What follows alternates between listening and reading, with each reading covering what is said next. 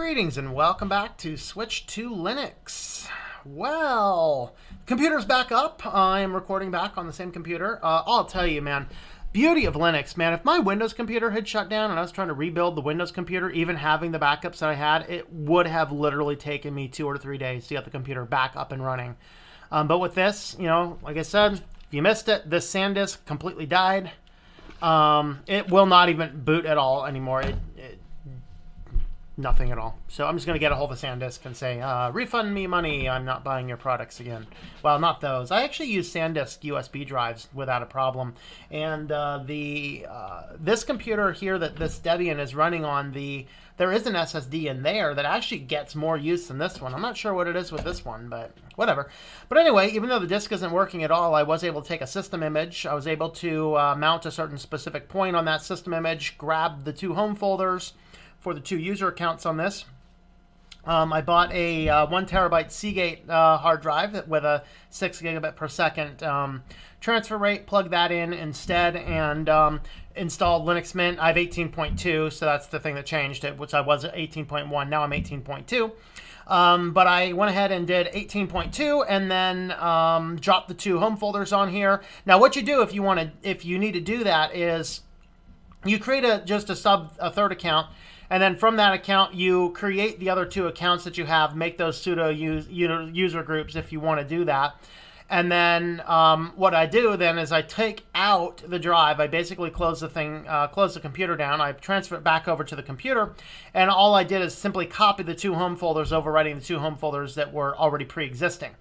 And then what you need to do is boot back into your third account. You need to change the ownership to each folder to its respective user and group, reboot the computer, and everything is exactly as it was. I mean, if you go back and obviously the only thing that has really changed is a few of the individual items are as they were. So here is my screen. I didn't do anything else in the configuration. Everything is exactly where it is. The Kdenlive icon changed. I like this new one better, actually. Very much nicer. It looks like a movie strip instead of it. I don't know what it used to be.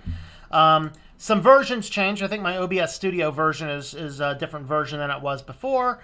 Everything else is exactly as it was. Even my theme files, icons, everything. I mean, it was so fast. It took me an hour to get the entire computer back up and running. And so, yay for the power of Linux. And in the middle of all that, before I even had a chance to buy the hard drive, I still did not miss editing the video because I dropped that same home folder on this Debian computer here.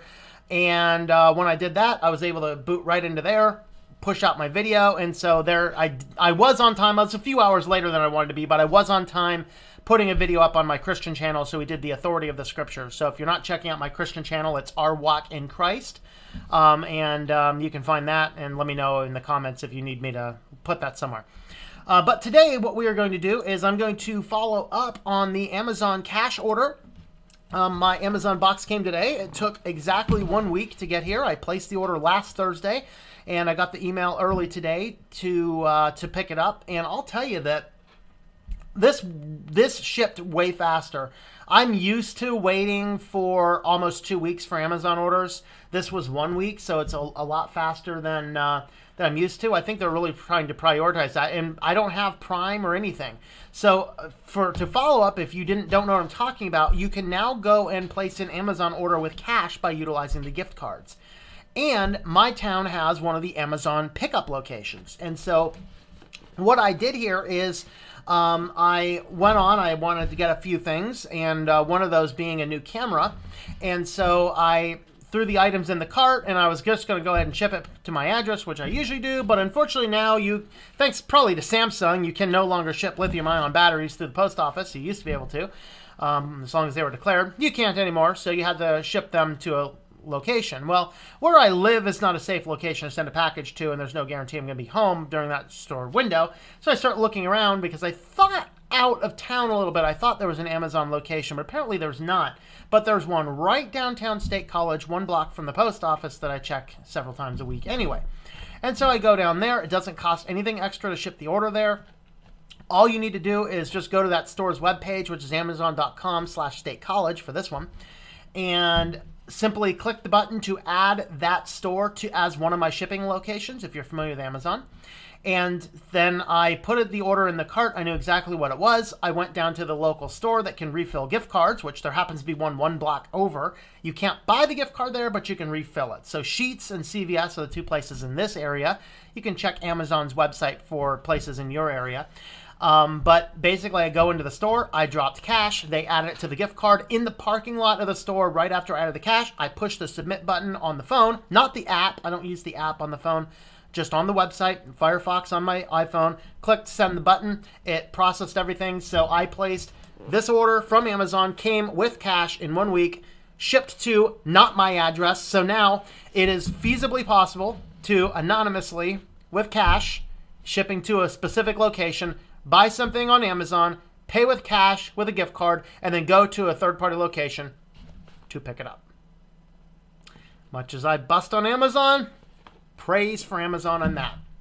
Of course, I opened the initial package because you go in there and there's a place where they have basically box cutters. You can open up your box, make sure everything's in there. You can throw away your cardboard. In my case, I wanted to keep the box, but I did want to open it up, just make sure, verify everything was in there. And behold, everything's in here. So it only took 1 week, paid with cash, and I'll show you what I picked up. First, some cheap made in China tripod thing. Basically, the reason I got this camera, this is a 4K sports camera, competitor to GoPro, but I don't support GoPro because they run on a planned obsolescence model, and I do not support companies that do that. Basically, with GoPro, every single year they release a new line of cameras. You can no longer find their old cameras. They pull them all off the market, and that allows them to raise the prices significantly every year because it's the new version. Well, give me last year's version. I'd happily buy it for $7,500. Couldn't do that. Now, the reason I wanted to get a camera like this is my outdoor philosophies, of course, are outside, and I usually record them on my iPhone, and then I have this big, bulky iPhone thing that actually works fairly well. But the other thing is, as I'm doing more and more things on my Christian channel, I'm going to be bringing back the Daily Walk series, which is where I'm walking in the woods, and I watch some of those, and they're hard to watch. But check out the Our Walk in Christ. In fact, I'll go ahead and put a link below that to that channel. But the problem is with those, as I'm literally holding a cell phone like this. Where's my phone at?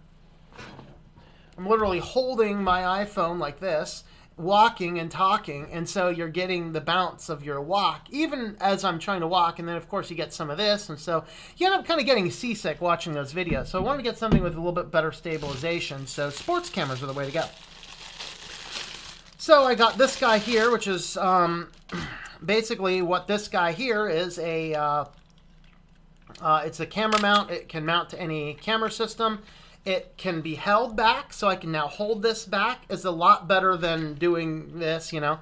But this guy here can also fold out into a tripod, so I can use this to set my camera on a picnic table to record.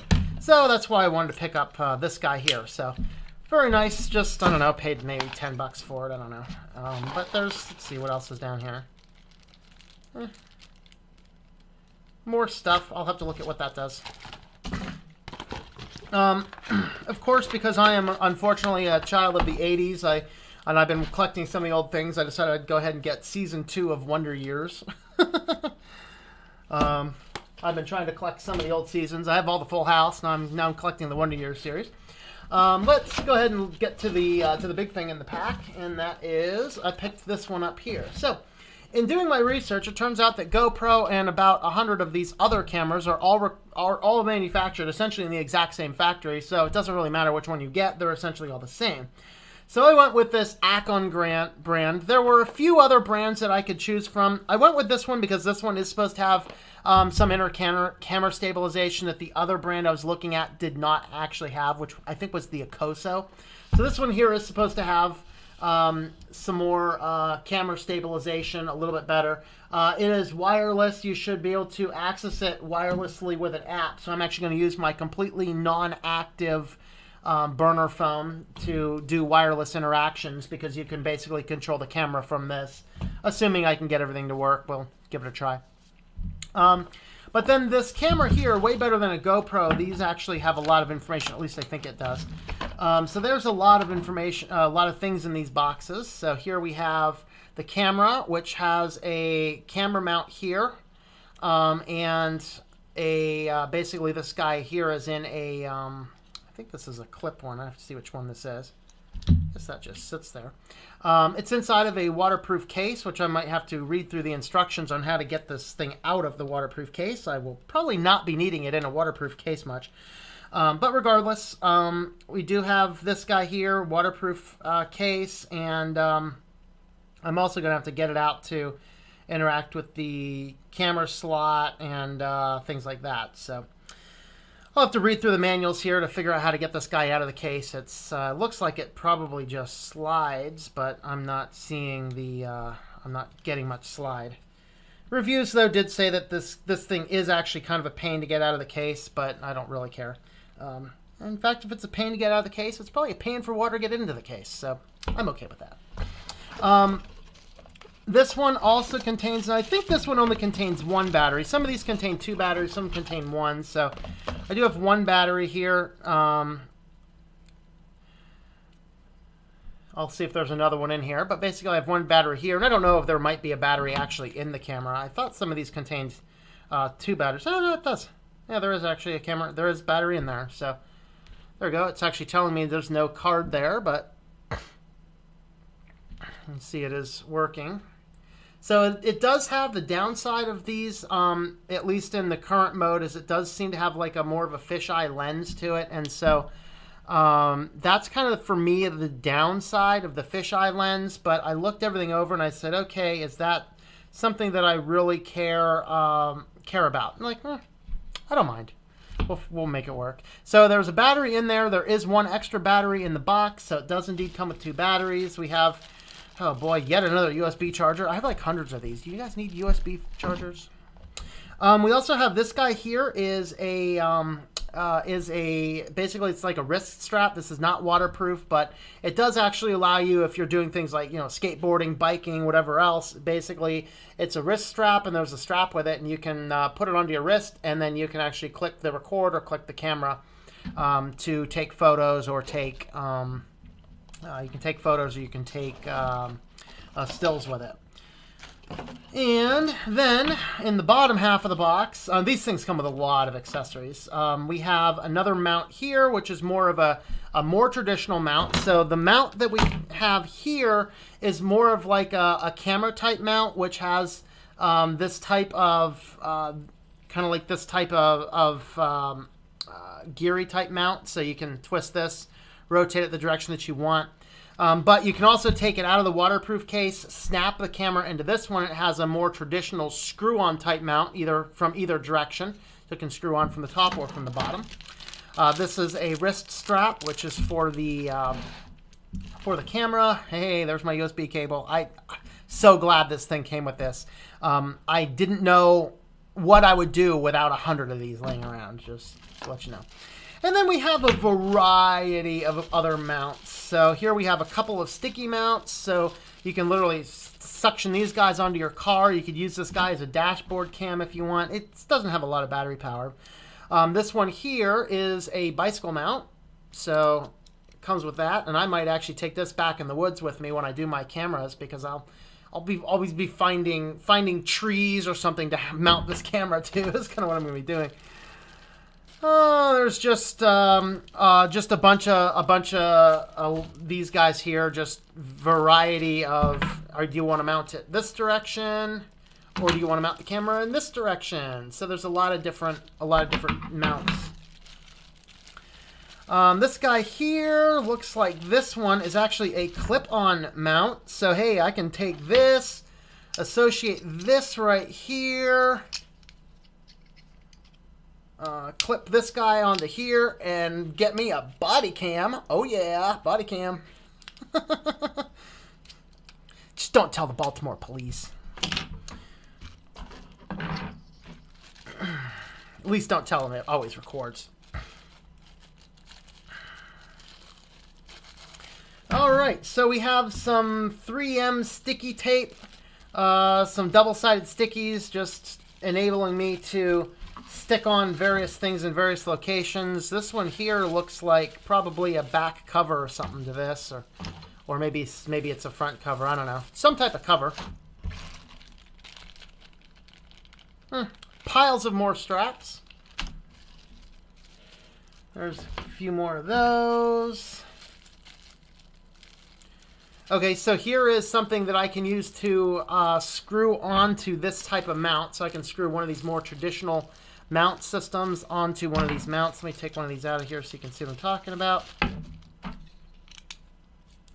You can screw that onto this, and then there's an ability to rotate this in a variety of different directions. And then you can utilize... Actually, we could do this one here, mount this guy here, and then where's another one of these mounts?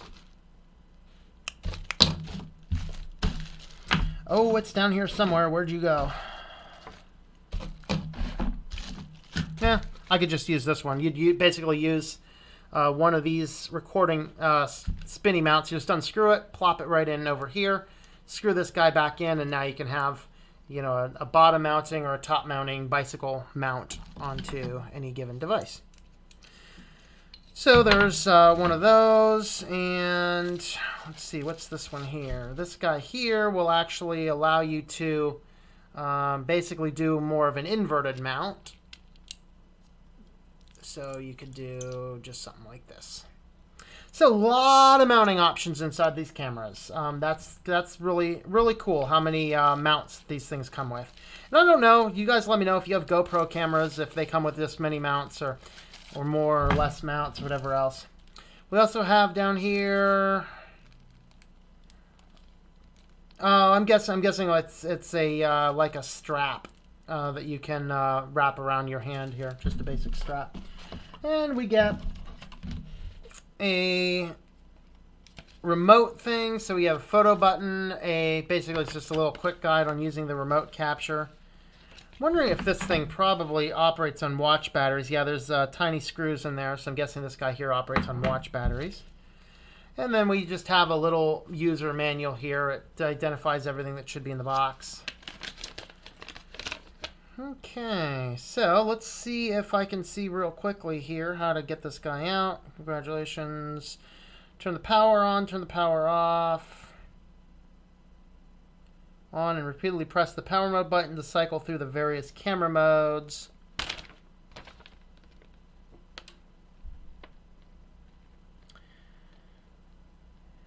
There is a camera app. I'm not sure I'd completely trust it on a production phone, but I'm gonna go ahead and try and install it on my cheapo phone over here.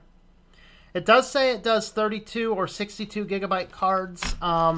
What I'm actually going to want to probably experiment with is seeing if it can take 64s as well. I'm pretty sure I have 32, 16, 32, and 64s available right now. One thing is really, I can't seem to get the waterproof and cover off. So, and I'm not seeing instructions specifically. However, looking at it, it's definitely a slide mount type thing. So let me work with that. Let me just have a quick look at this.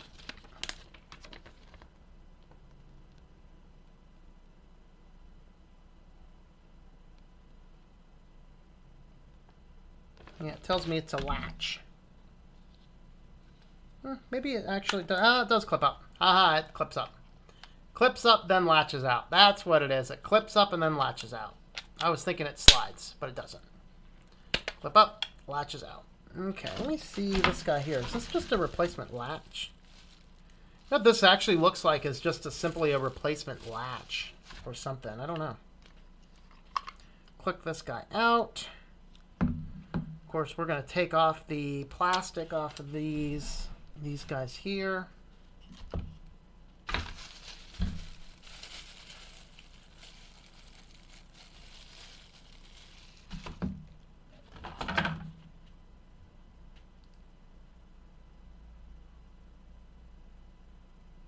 Waterproof case, wire rope, okay.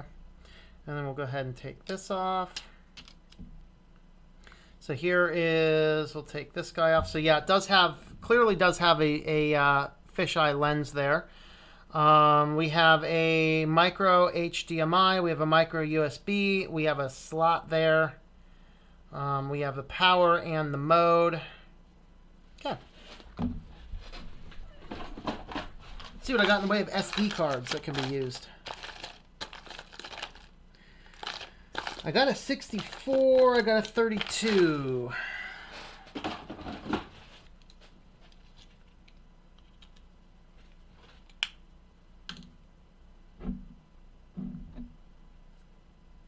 Not sure if there's anything on this card or not, but I'm not thinking there is, so I'm just going to go ahead and switch this guy on. All right, so there we are. We have switched this guy on. So it's, I mean, it does have some fisheying effects, but really it's, I mean, if you're close, you can see it's fisheye, but once you get back a decent range, it's not all that bad. So actually, that's pretty cool. And actually, with the outdoor philosophies and stuff I do, you'll actually see quite a bit more of the background that I have. And so that's actually pretty cool. So we get that. Now there's various mode options. So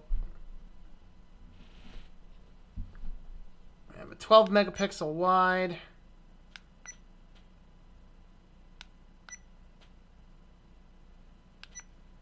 Settings. All right, so it does not have a touch screen.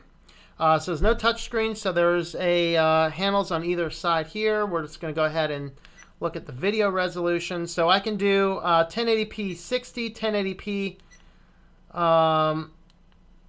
30. There's 720. And there's also options there for your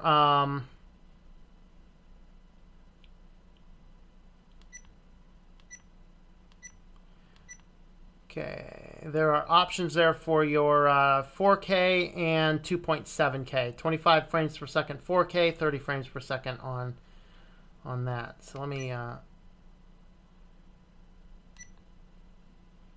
looping video. Let's look at that. Timestamp. So you can do timestamp on, timestamp off. There's exposures, so you can adjust your exposure settings. Photo resolution, burst photo, time lapse, continuous lapse, power frequency. There's your language, date and time, sound indicator. You can set it upside down. There's a screensaver. Okay, let's go ahead and format the card. Say yes. Waiting, and it's now complete. So let's go ahead and go back into our settings.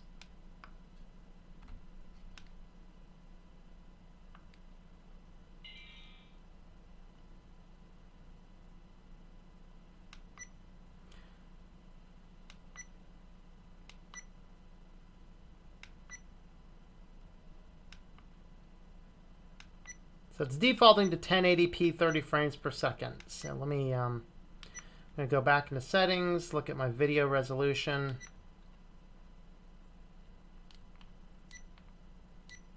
So right now, actually, it's only giving me the options for 720p and for 1080p. The other options are in the screen, but I'm not seeing the ability to select those. So I'm wondering if that's maybe the size of the card or something like that. So what we're going to do is, what would I want to do? And I would actually want to do 1080p 30 personally, although I might experiment with 4K. So let's go ahead and power this off. I'm going to drop in there a bigger card. I'm going to see what it does with the 64-bit card in there.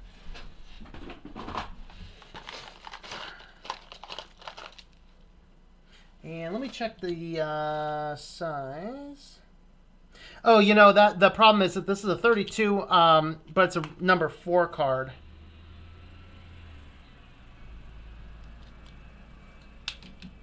I think you have to have quite a bit higher of a card to do HDMI. This guy here's a 64.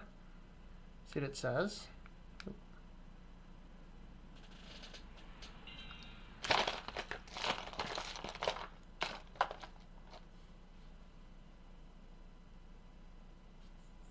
So it does read this card.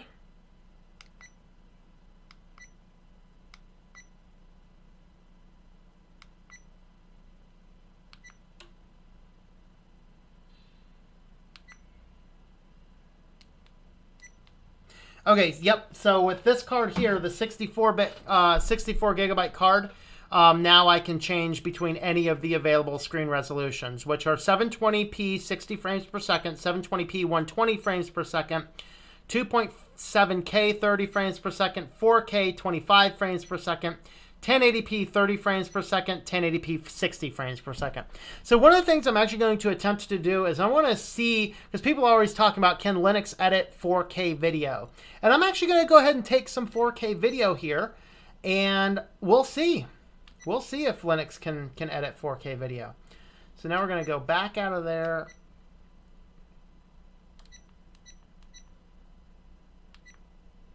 Okay, so now it's, yep, 4K. And it actually, though, looks as though the fisheye will change based upon what your, based upon the aperture. So looking at my video mode, it doesn't look like I have quite as much 4K. And according to this, I have, is that right, 2 hours? It's about either 2 hours or 2 minutes. Let's go ahead and record, see what happens. Ready, kitty? So we are recording. So the next thing I want to do is I want to see how well this guy records audio. Right, kitty? Right? Yeah. Whoa, it's a cat. It lives. Whoa!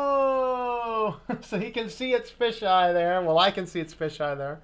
But yeah, it's actually not a bad fisheye from a distance out. So if you're holding it out from a distance, it's actually not all that bad. But you get really close, it'll fisheye quite a bit. So there's that. All right, let's go ahead and turn this guy off.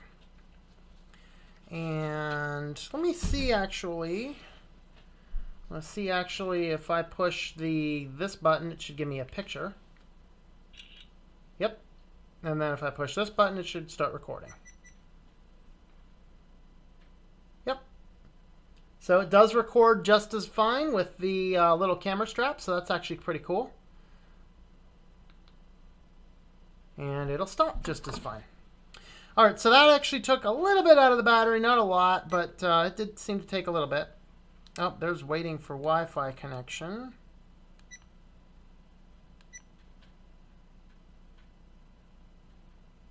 So we're going to have to read the manual on that part.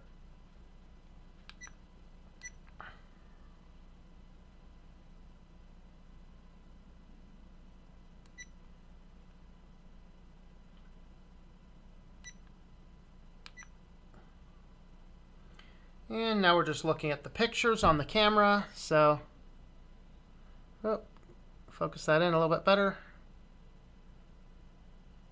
Okay.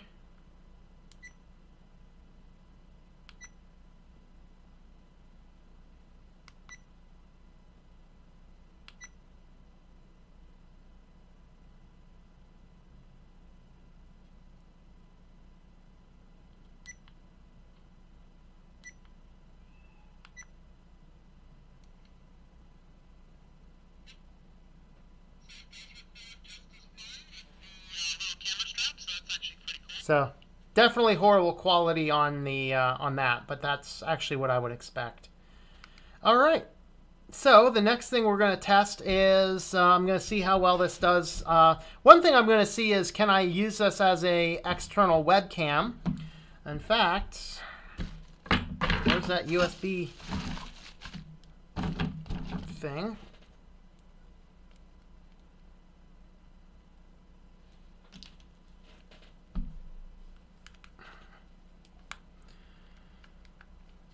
All right. Find an appropriate spot.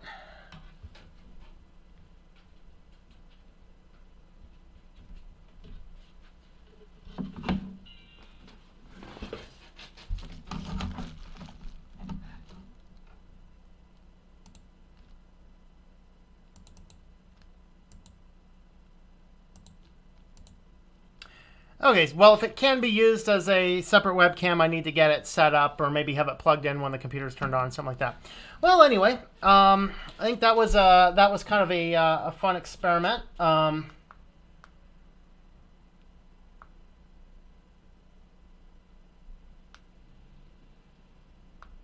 Okay, yep, it's connected to the computer right now. All right, well, anyway, that was a cool experiment with Amazon. So, indeed, I can go downtown. I can pay cash for an Amazon order. It ships to a local store downtown in 1 week's time, and that's a really good thing for us privacy guys who want to make sure that we can.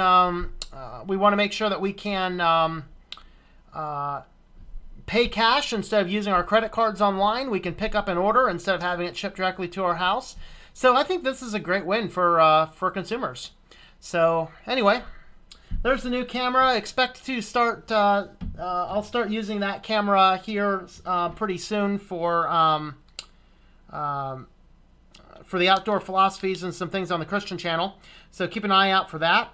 And should be a news tomorrow evening, and not sure what else I have going on. Well, we should be back to a normal schedule here soon. So, with that being said, thanks for watching, and I hope that you enjoy switching to Linux.